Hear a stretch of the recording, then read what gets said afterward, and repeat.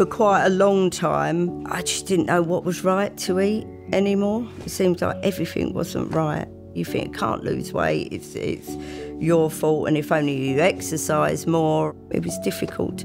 We both have always struggled with weight. I always had that real, I call it an addiction problem. Cutting calories and the fat was not the way to do it. We had to approach it the low-carb way. We both lost significant amounts of weight. You had more energy, felt a lot better with yourself.